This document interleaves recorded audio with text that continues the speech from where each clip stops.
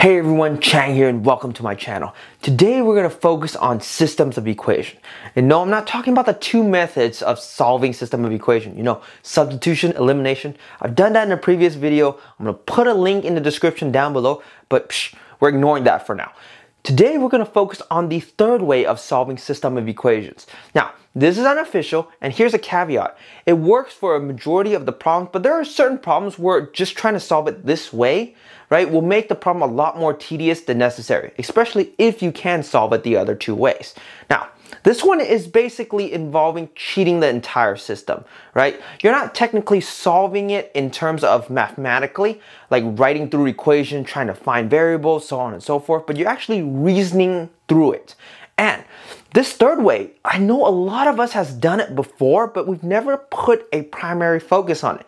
It was only when I designed questions, and you guys can guess, like word problem questions, with the purpose of testing students on elimination and substitution, that I had this third way thrown in my face.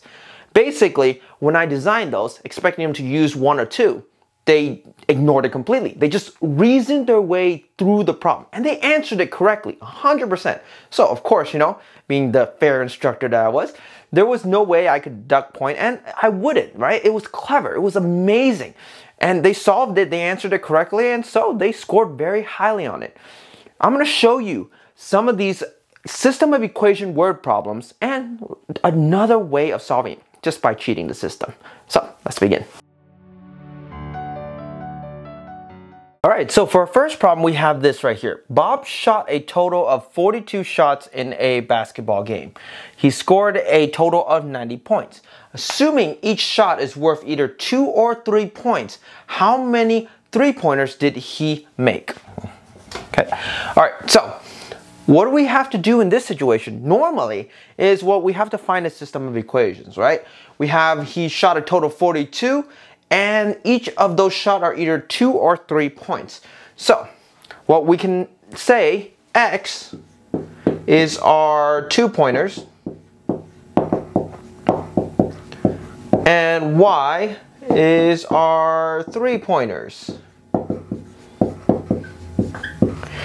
And then after that, we start figuring it out, right? We know that X plus Y is the total number of shots, which is 42.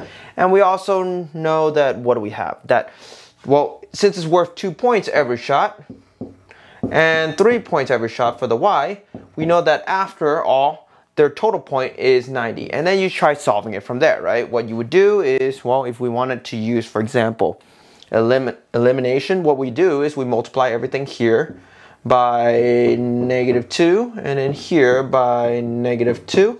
And then what we get is we have basically minus 2x minus 2y equals -84. And we have our original 2x plus 3y equals 90, and then we add them together. The x cancel out, the y ends up being just y, because 3y plus 2y, or -2y, is going to be y. And then 90 plus a -84 is just 6.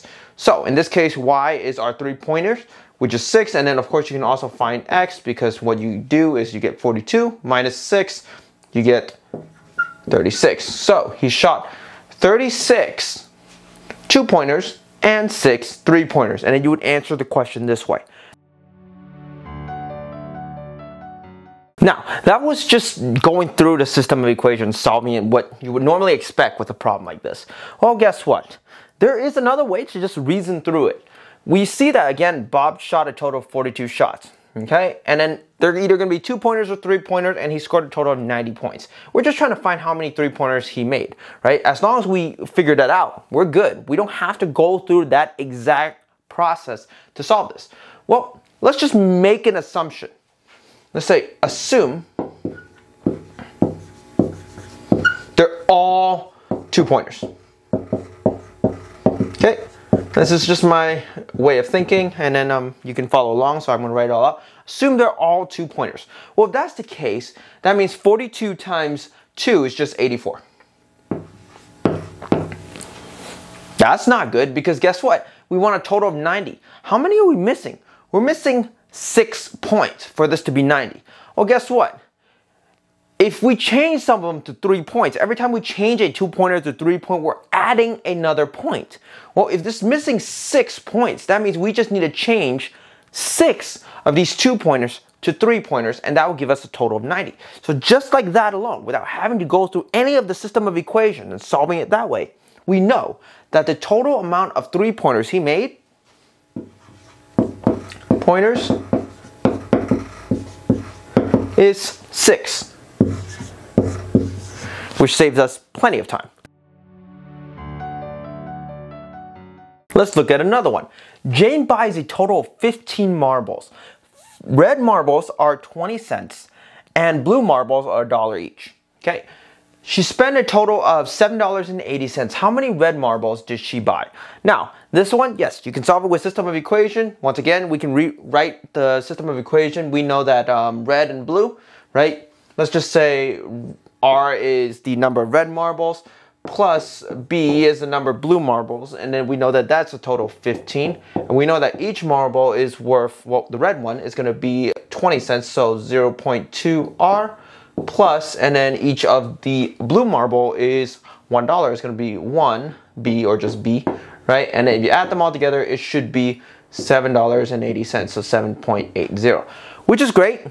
I don't really want to solve it that way, just because, I mean, it's decimal as well, and then we got to do all the multiplication and all that stuff. But if we just reason this out, we can actually solve it without doing that. Once again, we make a basic assumption. Let's just assume that she just bought all red marbles. Forget the blue ones, right? She just bought it all. Well, if that's the case, if all 15 marbles are red, then we can at least do some basic stuff, right? 15 times 0.2, what is that? $3. Okay, well, that's not really how much she spent. She spent $7.80. Well, what happens if we change that? Instead of assuming all red, let's just assume that, okay, let's say if she got almost all red. Let's say 14 of them are red, right? And if that's the case, that gives us, what is that? $2.80, but that means one of them is going to be blue. So that means it's going to be 1 times, and the blue one is just $1, is just 1. Add them together, right? This right here, $2.80 and $1 is going to be $3.80. So from here to here, when we change one of the red marbles to blue marble, we're actually increasing, right? Let's just draw an arrow so you know, increasing by 80 cents. And we can keep on doing it. Just increase again, increase again, increase again until we get 780. Or we can do at least something a little different. We know that the difference between, well, 780 and $3 is $4.80 is the difference. Right? That's how much we're missing to make sure that she spent $7.80. Well, every time we change one of the red marbles into a blue marble, we're increasing it by 80 cents. Well, if that's the case, figure out a number that 80 cents times whatever number it is will give us 480. Well, in this case, it's 6, right? So we know from here, that means we had to change 6 of the red marble to blue marble. How many red marbles did she buy? Well, 6, I shouldn't have boxed it because that's not really the answer, right? 6 is blue. Well, if that's the case, and she bought 15, that means 15 minus 6, because, well, total number of marbles minus 6 blue will give us the red marble. And in this case, it's just 9. So this is the actual answer. Let's box this and write real answer right here.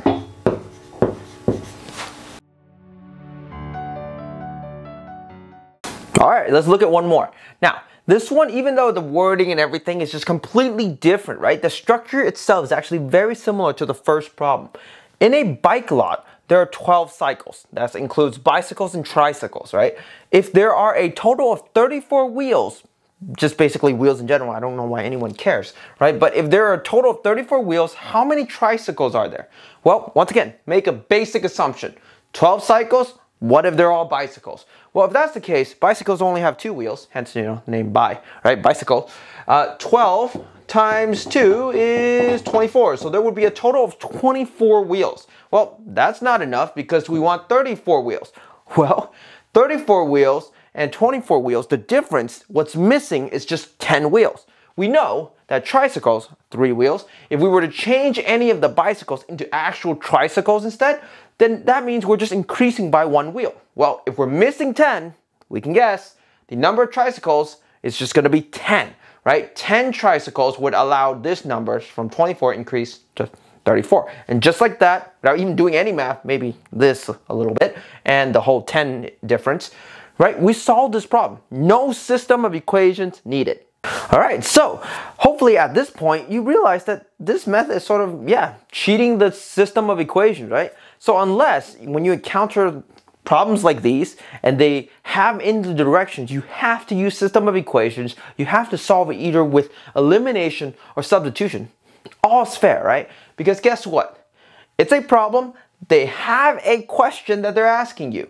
And as long as you can answer the question through some logic or explanation, don't randomly just guess. But as long as you can explain your reasoning, right? I mean, you're not wrong. There's really nothing they can do about it, which is amazing, right? Hopefully you guys got that. So thank you for watching this video. See you in the next one.